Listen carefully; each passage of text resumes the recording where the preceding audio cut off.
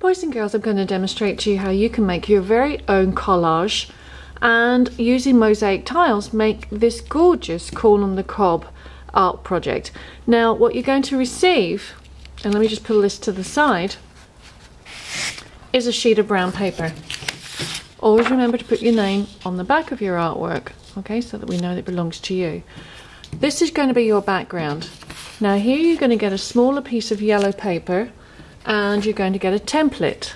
Now what you're going to do with that template is you're going to trace it around that shape with a pencil. So put it tight to the edge of the yellow paper and trace around that shape.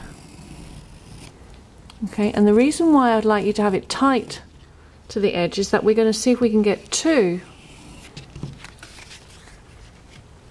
out of one sheet, and we can just about get that, two out of one sheet. So don't make it that it's sitting on top of each other, overlapping, that they're side by side. Now once you've traced those shapes out, you're going to get your scissors, and you can see there I've actually got two corn on the cob shapes. You're going to get your scissors, and best scissor control, you're going to cut those two shapes out, and that's going to be the start of your corn. And when you've got them cut out, they should look, there's one there, they should look like that. I'm just going to show you, demonstrate with one so far, and I'll show you the finished product with the second one.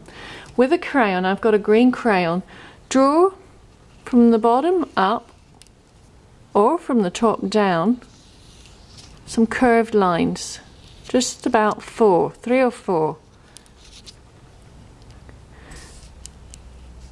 Now if you're familiar with corn on the cob, corn has kernels, and that's what we chew off. Getting your glue stick, if you run a gluey line between those crayon lines, and then using these collage tiles, and these are actually mosaics, place a tile along that glue line. Now what I ask you to do is don't put the same colour side by side. So if you find that you've got a colour that's the same, just turn it over and you've got a new colour on the back. Okay, like the black here you can see is actually, oops, is white. So if I wanted to put a white one there, and continue until you fill your corn on the cob shape up with little kernels.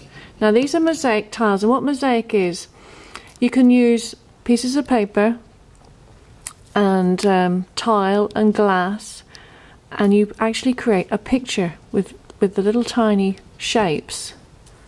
They don't overlap, they go side by side, and this is just the start of us using these tiles so that we get familiar with the term mosaic.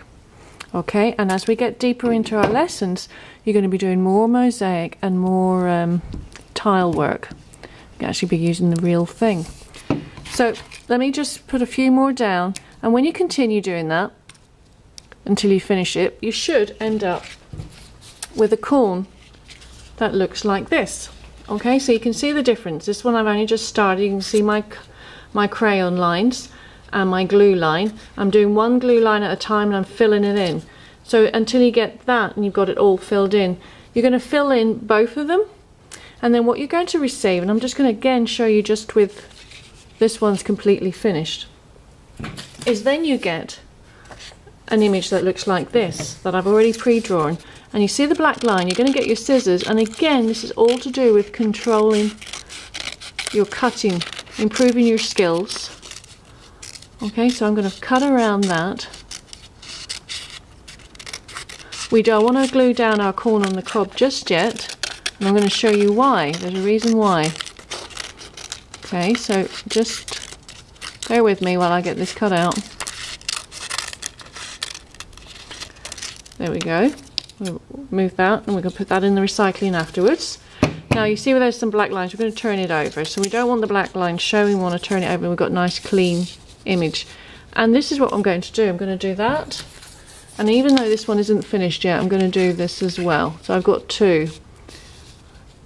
Now corn on the cob needs something to grow on, needs something to attach to. So I'm going to give you all a strip. Now if you're very good at cutting, you can see this one here, I've actually started cutting a wavy line. And if you can, just cut sort of like a wavy line with your scissors. You don't have to draw it in. So you've got it that it looks like it's growing up. If you can't and you're not too sure, just leave it straight. Just use the bar that I've given you, the bar of green. Now I'm going to put that there, and that there, and that there. And when I'm happy with that, then with a glue stick, I'm going to stick that all down. And the very last thing that you would do then is when it's all stuck down is to get your crayon and draw some extra leaves and vines so that it shows your corn on the cob is growing in a great big field with other corn.